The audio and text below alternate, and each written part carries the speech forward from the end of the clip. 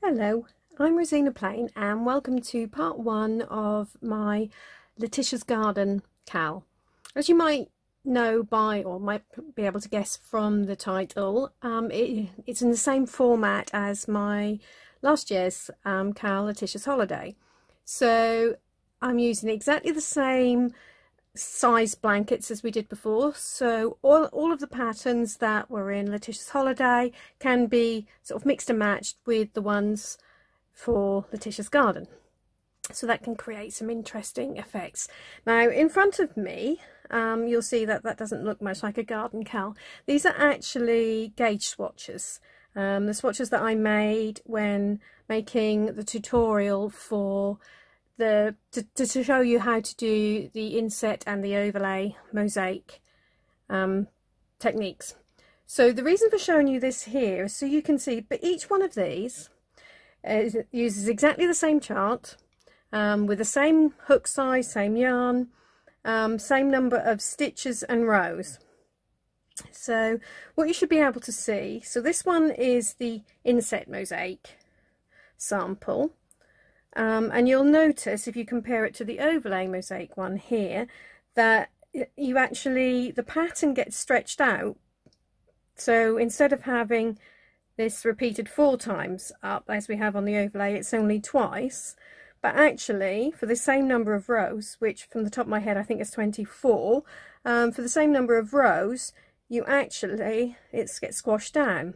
And something else that tends to happen as well is if I now just put them this way, you should be able to see that the inset mosaic one is actually a little wider than the overlay. Generally people tend to work overlay mosaic a little looser than the inset mosaic, a little looser than the overlay. So, and as in Letitia's Garden, just like Letitia's Holiday, we're going to be actually alternating between the two different methods. It's really important to adjust your hook size so that you don't get this different width, so they're both the same. So these were both done using a 4mm hook, and I know from experience that to get the inset down to the same width as the overlay for the same number of stitches, I will generally need to use a 3.5mm hook. So throughout this whole cal, I'm going to be using a 3.5mm hook for the inset sections and a 4mm for the overlay. But it's really important to do a gauge swatch so you make sure that you get the correct hook sizes for yourself, because if you don't do that you will end up with wavy edges on your blanket, so all of the overlay bits will sort of go inwards. So really please if you haven't already, have a look at the introduction file and do your gauge swatches.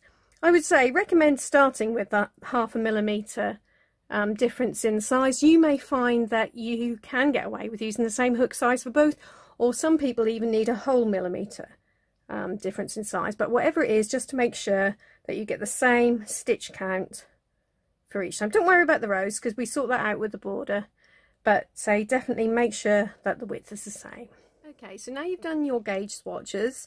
Remember, this first part is using the overlay mosaic technique, so make sure you're using the hook that was required for your overlay section. So for me that's the 4mm hook, which I've got here. You will also need a pair of scissors because we're going to be cutting the yarn at the end of every single row. Don't worry about the ends though, because the lovely envelope border we do at the end, the last part of the cal, will cover them up and look fantastic. Okay, so make sure you've got your scissors handy and your larger hook. What I should have also said before, I don't think I mentioned it earlier, because the Letitia's Garden comes in the same sizes as Letitia's Holiday did. So we've got the sort of 3, 4 or 5 repeats wide, but also what I found was lots of people wanted to do a narrow one for either sort of a wall hanging or table runner. So I've also included the instructions for that in this cal. So, and what I'm going to be making is the country garden colours, which is these lovely Highland heathers, just the runner for that, for this tutorial. So we need to start, as I said, with our larger hook, and we're going to start with 54 chains, or you can do 53 foundation double crochet if you want. So I'll just show you how I start. Rather than this is totally optional, but rather than doing an actual formal slip knot, what I tend to do to start a chain is, if you can see, just twist that around like so and pull my yarn through, but don't pull that tight. If I pull that tight, that will be effectively a slip knot. But if we leave it nice and loose, we can work into that at the end, and that just creates, I think, a neater edge. Doesn't matter really. Right, so I'm now going to do, as I said, 54 chains. So that's 53 for the that we're going to need for the actual starting stitch count, plus 1, which is effectively a turning chain, just to get us up there. So I'm sure you all know how to do a chain, just like so. So you just carry on, and when you've done 54 chains, I will see you there. Okay, so I've now done my 54 chains, but obviously if you are actually doing the small, medium or large blankets, you're going to need more stitches than that. So just have a little look at the written pattern, and that will tell you what your starting stitch count is going to be. So I've got my 54 chains, and another little tip that I've picked up, which just, for me, when you're starting with chains rather than foundation crochet, double crochet, it's nice to actually, you can get a neater edge by, rather than working, and normally you would work into like this loop of the chain, but if you just twist the chain round. So we missed the first one because that's effectively our turning chain, or it is our turning chain, and we're going to just flip that over, and if you can see this extra loop on the back of the chain, it's just going to work into that. So now we just need to work all the way along our chain, working double crochets into that back bump. I'll do a couple more and then I will show you the difference it makes on the bottom. So just carry on working along. So if you see, I'll show you now. So the top of the work looks like that, as you expect with the 2 loops, but if you, by working into the back chain, if you can see, you've actually got a similar effect on the bottom. So when you're working a border or anything else, it's so much easier and neater, I think anyway, to have the 2 loops on the bottom. But you can do it, yeah, it's going to be inside a border, so if you prefer to work into the chain the normal way, that's absolutely fine, or indeed, as I said, for foundation double crochet. Okay, so just carry on working all the way along to the end of your chain there, and I will see you just before with the last sort of couple of stitches to go, just to show you how I'm going to finish that off. Okay, so I've now got almost to the end of my foundation row here, so I've just got the last 3 stitches to do. So always worth obviously double checking that you've got the right number of stitches before you go any further. It makes things a lot easier. Okay, so it's 50, so we've got, again, carrying on in the back loops, 51, 52 stitches, and this last one we're just going to work into that sort of knot there, and then now we can pull that slip knot tight, and you can see it gives a much neater edge rather than having this sort of knot sticking out. Not that it makes much difference when you're going to be doing an envelope border, but you know, it's just a little tip that I found. Okay, so I know I said that with overlay crochet, overlay mosaic, all rows are worked with the right side facing you, but we're just for this one row, we're going to turn. So this is effectively our foundation row. So what we've done is it's going to be actually on the wrong side of our blanket. So do a chain. Whenever you get the turning change, and in the inset sections you will be turning at the end of the row, the turning chains never count as a stitch. Okay, so all we've got to do now is just basically go back and work an ordinary double crochet through both loops all the way to the end. Okay, so if you just carry on and do that, and I will see you when you've done that. So I've now got to the end of row 1 of the pattern, and I have just double checked that I've got the correct number of stitches. Always worth just making that sort of triple check to make sure you've got the correct number of stitches. So I have 53 for my runner size one. You'll probably have more if you do. You'll obviously have more if you're doing one of the blankets. Okay, so now chopping that off, what we do is make sure you pull that through that loop just to secure the end. So as I said, we're not now going to be turning it. We're going to be working with this side facing us for all the rest of this part 1 section. So we're now going to start with our actual sort of mosaic stitches. So this time we'll start with a proper slip knot on the hook. So that gives you a nice secure starting point. So just make sure you're working through the correct part of the chain of your thing. So we want to start the top of our row 1. So you don't want it twisted. We just start in there with, whoops, get hold of it, a standard double crochet through both loops. So if you're looking at the chart, you will see there are always 2 standard double crochets at the end. That's our edge stitches, just to give us a nice firm edge to start with. But when we're doing overlay mosaic, generally the double crochets aren't worked through both loops. They will generally be just through the back loop. So I call that a BLDC, a back loop double crochet. It'll be a back loop single crochet if you're following the US terms. So what we're going to do on this row is now just working into this back loop. It's going to work all the way to the last 2 stitches, just like so. So it's nice and easy. So just a whole row of back loop double crochets. And what you should see, hopefully you can just see these front loops here, which we haven't used yet, but we're going to be needing them when we come to actually make the pattern. So the thing with mosaic crochet is you will only be using one colour in each row. So although you're getting the pattern, it looks like you've changed the colours, it's all an illusion really. It's really, really nice and easy because you're just using one colour at a time, so none of that fiddly colour changing. Okay, so you just carry on working your row of back loop double crochets, and I will see you when there's 2 stitches remaining on your row. So I've now got to the last 2 stitches on row 2. So as I said before, the first 2 and last 2 stitches will always be worked through both loops. So there we are, we've got to the end of our row, so we're just going to fasten that off. Okay, make sure we pull that through. So that was our colour. It's, if you're following the cottage garden or country garden colourways, that will be your CC2 colour. If you're following the city garden, which has got a reduced palette, there's only actually 3 contrast colours instead of 6 for that one, then that would have been done in XX2. Okay, so now it's time to pick up our CC1 again, which for me is bracken, and as always starting with slip knot on the hook and standing double crochet. Ooh, try not to pick up the extra little bit there.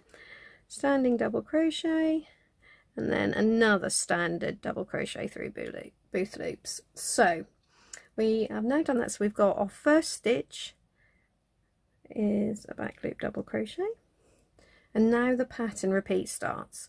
So the pattern repeat starts with another 2 back loop double crochets, so just through that back loop. Whoops. And now we're going to do the other overlay mosaic stitch, which is a treble in the front loop. So that's why we've been leaving these front loops bare. So what we're going to do, always, or nearly always, you will be working into the same colour. So here we will be. So we're going to completely miss row 2 out and work into these front loops left over from row 1. So just make sure you hold it nice and straight so you can see this would be the stitch you'd normally work into. So directly below that is where we are going to place our treble. So obviously if you're doing the US terms, that would be a double crochet. Okay, so now we have got 3 back loop double crochets to complete that first repeat. There we go. So there we go, nice and simple. That's our first repeat. So we're now just going to carry on across. So we ended there with 3 back loop double crochets. We need to start the next one with 2 more. So you're going to have, all the way along this row, you'll basically have 5 back loop double crochets with 1 front loop treble in between. So if you're a little bit confused about where to place your treble, you can always count back to make sure you've got the correct number of your front loop showing. So you can see we should have 5 here. So 1, 2, 3, 4, 5, or rather on this row. So on row 1 we are missing 1, 2, 3, 4, 5 front loops. So that's absolutely right, because that the 5 front loops there marries up with the 5 back loop double crochets we've done.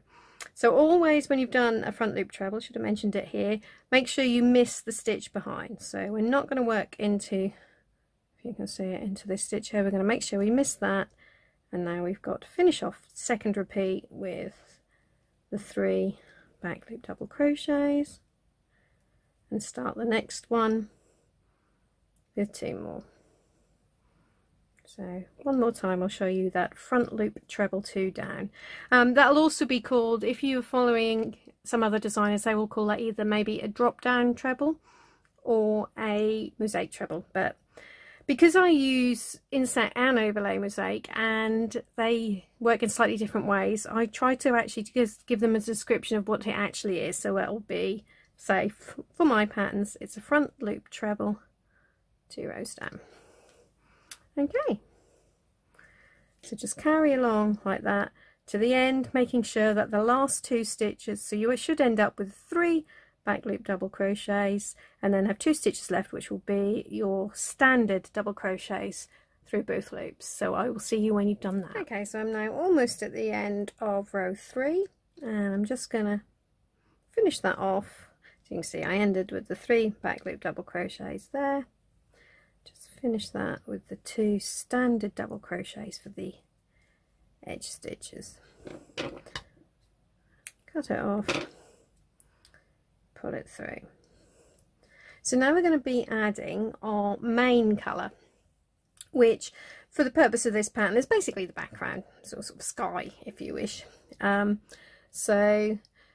But for the cottage garden, country garden pack that I'm doing now, this is the Stylecraft Life double knit in ice blue to give us literally a sky colour. So again, start with that slip knot on the hook, and this is another nice easy row, just like we did on row 2. We're just going to start with our 2 standard double crochets for the edge stitches, and nice and straightforward back loop double crochets all the way along to the end. So, well, all the way along to the last 2 stitches. So if you want to just do that, your row of back loop double crochets until you get to the last 2 stitches, and make sure in the last 2 you do like we did at the beginning there and just do standard double crochets. Okay, so I've just done row 4 and fastened it off at the end after doing the 2 edge stitches like I said. So now we're going to go back to our sort of our CC1 or XX1 colour, which is basically for the leaves of our hyacinths. So as always, start with that the slip knot on your hook and the standing double crochet. Whoops, get off. And then another double crochet. And this time we're straight in with a front loop treble. There. So now we're going to start our repeat, our pattern repeat. So we start with 1 back loop double crochet, and then so miss this front loop, and then 1 front loop treble. Then we've got 2 back loop double crochets, 1, 2, and now 3 front loop treble. So again, make sure you're working into the correct loop. So 1, 2, 3. Then we've got 2 back loop double crochets. So 1, 2, 1 front loop treble, 1 back loop double crochet, and finally 1 front loop treble. Okay, so that's our first repeat done. Okay, so we are now going to start with back loop double crochet again and a front loop treble.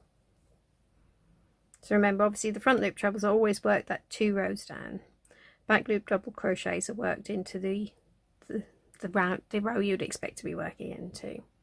So we've now got the 2 back loop double crochets again,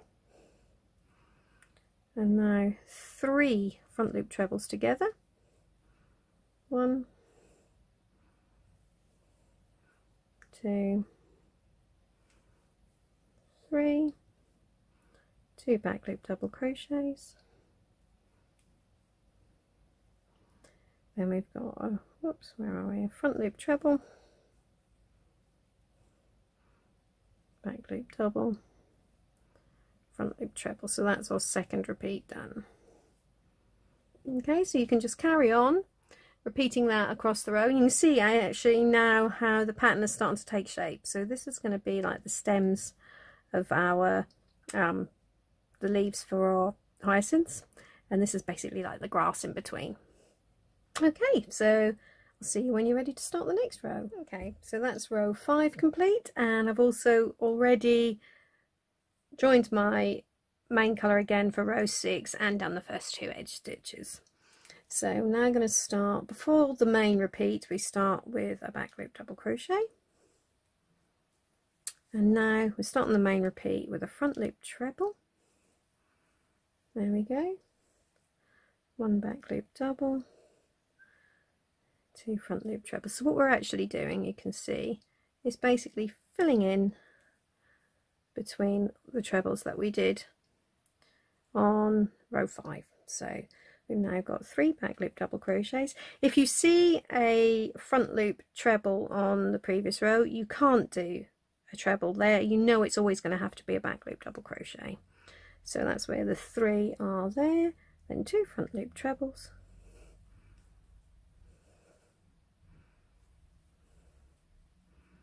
1 back loop double crochet, and 1 front loop treble. And then to complete the repeat, we have the last back loop double crochet.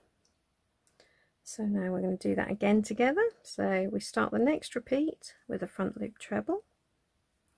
Again, always make sure that's the 2 rows down, 1 back loop double crochet, and then 2 front loop trebles. A little tip, if you find you see that pulls up a little bit, they usually will settle down later, but to help you not pull your trebles too tight, it can also be quite helpful if you just stick your thumb on that loop just to tension that while you make the first part of your stitch. Or just get used to trying not to tug that too hard. So 1, 2, 3 back loop double crochets, 2 front loop trebles, 1, 2, then we've got 1 back, 1 front, and finishing up the second repeat with 1 back loop double crochet. So like I said, basically where we had a treble on the previous row, we are working a back loop double crochet, and where we had the back loop double crochets, we're going to be working that front loop treble 2 rows down. And then right until we get to the end, where it's as always, the last 2 stitches are just going to be standard double crochets through both loops. So yeah, just carry on along there, and I will see you when you're ready to start row 7. Okay, so I have now finished row 6. You can see the pattern starting to take shape. One thing I probably should have mentioned before, if you're struggling to keep a track of where your pattern repeats end, what you can do is just get a little stitch marker. So I've just put them in place, and I've just put them either in the first stitch of a repeat or the last stitch. So this is actually, I've now actually put my little markers in the last stitch of each repeat. So that may help you if you get a little bit lost to just do that. So I've now started row 7 with my 2 edge stitches as usual, and we just need in there a little front loop treble in that first stitch. So now we are starting our repeat. So I'm going to start that with 4 back loop double crochets. So 1, 2, dear, what's wrong with me today? 3, 4, the yarn's got all tight. So 4 back loop double crochets there. Now we've got 3 front loop trebles straight on top of these front loop trebles. So 1, 2, 3, and then we'll have another 4 back loop double crochets, 3, 4, and we're now at our last stitch of our repeat because we've got the marker in there, and that is just going to be a front loop treble there. So say if you find that helps you, then by all means just pop that marker back in there. Markers are a great friend to you when you're doing mosaic crochet, especially on the more complicated pattern. So yeah, okay, so we now start again with our 4 back loop double crochets, 2, 3, 4, 3 front loop trebles. Oh dear, 3 front loop trebles, 1, 2, 3, and now 4 back loop double crochets again, 2, 3, 4, 4, and again we now know we're at the last stitch of our repeat, which is going to be front loop treble, tip down. Okay, so you want to carry along just repeating that to the end of the row, and remembering you should end your last sort of proper stitch of the pattern will be like this, the end stitch there, which is the front loop treble 2 down on its own, and then your 2 edge stitches. So I will see you when you're ready to start row 8. So that's row 7 complete now, and as always I've just started with my 2 edge stitches in. I'll switch back to the main colour, start with them.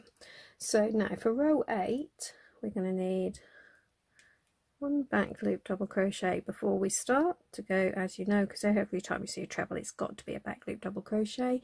We've now got 3 trebles 2 down, front loops trebles 2 down, 1,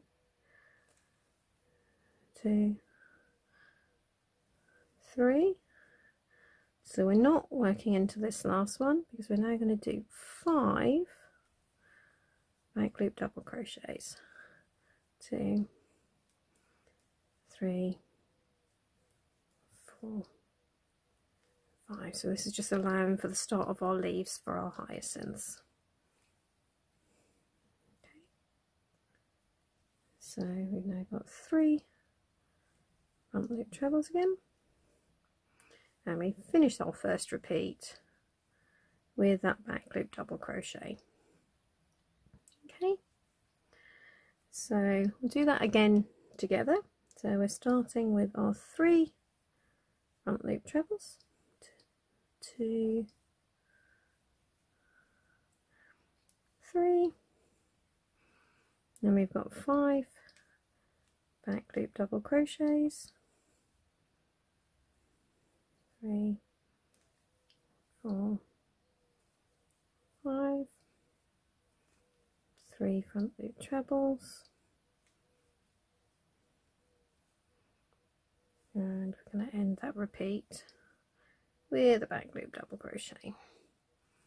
Okay, so as always just carry on repeating that across the row, and I'll see you when you're about to start row 9. So that is now row 8 complete. So, and as always I've just started with the 2 edge stitches there. So we start with the front loop treble 2 down, and now we're ready to start on our first repeat. So we're going to start with the 3 back loop double crochets over the top of these trebles, and now we've got 5 front loop trebles, so we are working into all of these front loops in this little section here. 3, 4, 5, and then a little back loop double crochet over the top of all these trebles for row 8. and finally we end that first repeat with the front loop treble. So there's another nice easy one where we're just basically working back loop double crochets over all the trebles, and then when we get to where we had the back loop double crochets on row 8, we're going to be doing our front loop trebles 2 rows down to fill that in. So 3 back loop double crochets, 3, 5 front loop trebles, 1, oh dear, can't crochet today, 1, 2, 3, 4, 5, then we've got 3 back loop double crochets, 2, 3, and we end up with 1 treble there. Okay, so as always, just carry on along repeating that till you get to the end, and remembering to do your 2 normal double crochets for your final edge stitches, and I will see you again to do the next row. So this is row 9 completed. One thing I probably should have mentioned before, if you're actually following the chart, the colours shown on it will make it look like you need to use a different colour in a row, but as I said before, we're only using one. So those colours are there just to basically give you an idea of how the design looks. All you need to worry about on the colours front is what is the colour that is shown for the edge stitches on each end of each row. So for row 10, which we're about to start, you'll see that is the main colour shown there. And all you then need to worry about when you're doing that row is where you see an F. So some people may put an X in, a lot of designers will put an X there. Some will use a D for a drop down treble, but basically wherever you see that capital F, that's telling you that's where you need to do a front loop treble 2 rows down. So that's all you need to worry about. Forget the colours if they're confusing you, just look for the Fs. When you see an F, do that front loop treble 2 rows down. Any stitch on one of my charts without any kind of symbol in it at all, when you're doing the overlay mosaic, that means it's a back loop double crochet. So say if you follow your eye across a line, like when we did the first row of the main colour down here, you'll see there were no actual symbols on that row at all, so you knew that the whole row was going to be a back loop double crochet. So say that's just to help you with reading the charts. Okay, so I'm now going to start row 10, and as usual I've already done my edge stitches. So we now start the back loop double crochet and starting the first repeat with 2 front loop trebles. Okay, so on the chart you'll see there's 2 Fs there. So now we've got to do 7 back loop double crochets. 1, 2, 3, 4,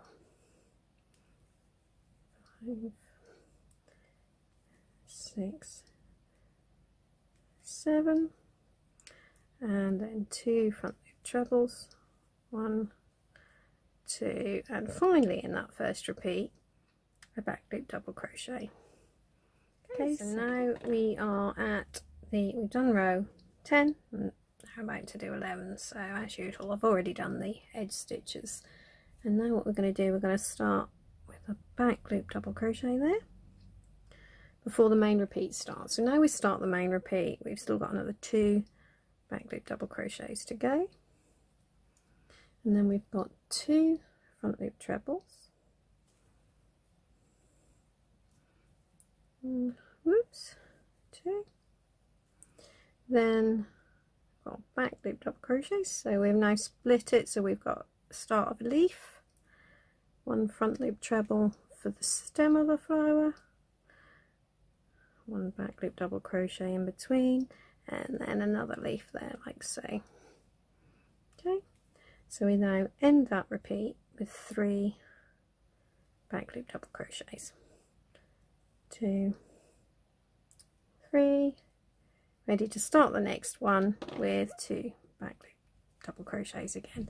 So again, just carry on to the end of that row, remembering to do your standard double crochets at the end. And then also if you want to do row 12 too, and I will see you when you're about to start row 13. Here I am at the start of row 13, so after 12 rows your work should be looking like that. Okay, so we're back to CC1 or XX1 again, and as always I've done the 2 edge stitches. So we're starting just before the main repeat starts with a back loop double crochet.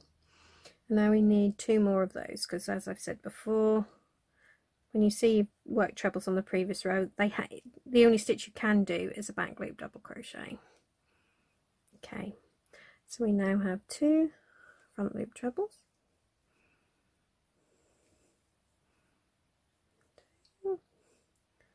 1 back loop double crochet, 1 front loop treble, 1 back loop double, and 2 front loop trebles, and then we finish our repeat with 3 back loop double crochet. Okay, so as always repeat that across. When you finish doing that however many times you need to get to the end, you shall have the 2 stitches left, which will be the ordinary double crochets for the edge stitches. So yeah, if you want to complete row 13 and 14, and I will see you to do row 15 together. Right, so this is what your work should be looking like after row 14. So you can see the shape of the leaves are all really starting to take shape now. So as always, I've got my edge stitches in my CC1, and we're now going to start with 1 back loop double crochet before the repeat proper starts, and then we have another back loop double crochet for the first stitch of the repeat. We're now going to work 2 front loop trebles, 2, oops, then 2 back loop double crochets, 1 front loop treble for the stem of the flower, 2 back loop double crochets, and then we've got 2 front loop trebles for the other leaf. Whoops. And then we end the repeat with 2 back loop double crochets. So there we go. So all ready to start the next repeat with that back loop double crochet. So yeah, just carry on and complete that row, and you should be okay now to complete the next 3 rows after that, I think. So if you get up to complete row 18, we'll be ready to start row 19 when we're going to actually be starting on the flowers. So here we are at the end of row 18. So we've now finished with our sort of leaves and stem of the hyacinth, and we're now going to start on the flowers. So I've got my first 2 edge stitches all done there. We're now going to be switching to, so the flower colour, which will be shade CC5 or XX3 if you're doing the city palette. Okay, so we start with that initial back loop double crochet, which is before the main repeat starts, and now the main repeat will start with 4 more. So 1, 2, 3, 4. We've now got 3 front loop trebles over here. 1, 2, 3, and we end the repeat with 5 back loop double crochets. 2, 3, 4, 5. So there we go. So obviously we're now going to start again with our 4 back loop double crochets. So it's a nice easy row really. You're just going to be basically working your front loop trebles where you've got these spare loops here, and in between you're going to have runs of 9 back loop double crochets, and of course ending with our 2 normal standard double crochets at the end. So yeah, carry on along there, do the next couple of rows, and I will see you when we're ready to start row 23, I think. Okay, I've now just completed row 22 and started off row 23 with my 2 edge stitches and this first little back loop double crochet that comes before we start the main repeat. So now we need one more back loop double crochet and then front loop treble, and now we've got 1 back loop double crochet, 2 front loop trebles, and we're just going to repeat those. So another back loop double crochet and 2 front loop trebles, and then we're going to finish this row of the flower head with a back loop double crochet and 1 front loop treble, and then that first repeat is going to end with our 2 back loop double crochets. So you can see how that flower is starting to take shape, and hopefully you can see how by just leaving out these occasional little spots there, it helps to give you a texture sort of similar, well, the effect of the little flowers that would be on a hyacinth. At least that's what I hope it looks like. Okay, so if you just now complete that row, as usual, just repeating that across, and do row 24, and I will see you before you start row 25. Just done row 24, and the next 4 rows are actually exactly the same as the last 4 rows. So what we're now going to do is go back to row 21 and do rows 21 to 24 again. So I'll just start that first bit of the repeat again. So here we have, as usual, 2 edge stitches and that first back loop double crochet before the main repeat starts. So we've now got another 2 back loop double crochets, and then we've got 1 front loop treble, 1 back loop double crochet, 3 front loop trebles, 1, 2, 2, 3, back loop double crochet, front loop treble, and we've now got to end the repeat with our 3 back loop double crochets. So there we go. So as always, continue that repeat across, do the next 3 rows after that too, and I will see you when we are about to start row 29. This is what your pattern should be looking like after you've done row 28. So you can see the flowers are really taking shape now. So we're just now going to basically do the last little bit of the flowers here. So we now start, I've already started with the edge stitches and the back loop double crochet before the main repeat. So we've now got to do another 2 back loop double crochets, 1 front loop treble, 1 back loop double crochet, 3 front loop trebles,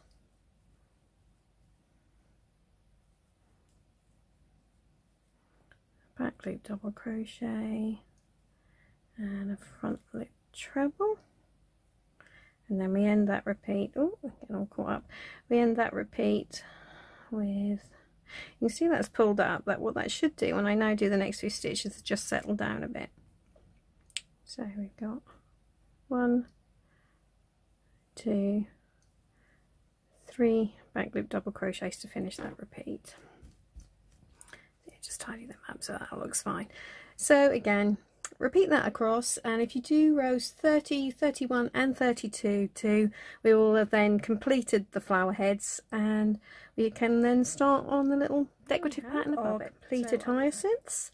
I've actually also done row 33 because that was basically just a nice simple one where, apart from the 2 edge stitches at each end, it was just back loop double crochets all the way along. So rather than doing that with you, I'm ready to start row 34, and this is a nice simple one too. Actually, I've just started as always with my edge stitches and the first back loop double crochet before you start the main repeat, and all the repeat is on this one is 3 front loop trebles. So 1, 2, 3, followed by a back loop double crochet. So just want to repeat that all the way across. 3 front loop trebles,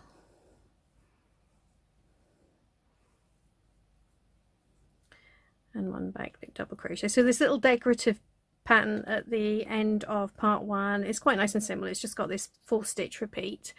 So carry on and do this row and do the next few rows, and I will see you when we're ready to start row 38.